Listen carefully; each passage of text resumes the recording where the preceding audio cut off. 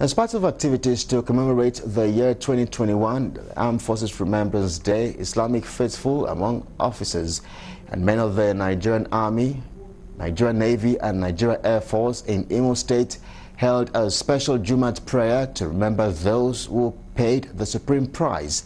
In his message, the Brigade Imam, Major Elu Ishak Okoche, while addressing the congregation, emphasized on the need for all Nigerians to imbibe the spirit of giving reference to God and remember that He exists at all times. Now, also speaking shortly after the prayers, the Commander, 34 Artillery Brigade, Brigadier General Yusuf Tukura, expressed delight over the turnout by both officers and men and urged the government at all levels to provide adequate care for the families of the fallen heroes.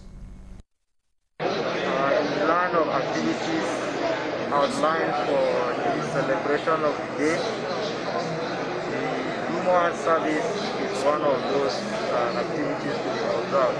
That's why we are here today at Shell Camp Central Mosque to observe Friday prayer, where the Muslims prayed for departed fallen heroes. For the fallen heroes. And it is a commemoration of their efforts that delivered the sermon. First of all, there is a creator before creation. So the creator will be remembered in line by extension, the creation. The fallen heroes are being called by their creator.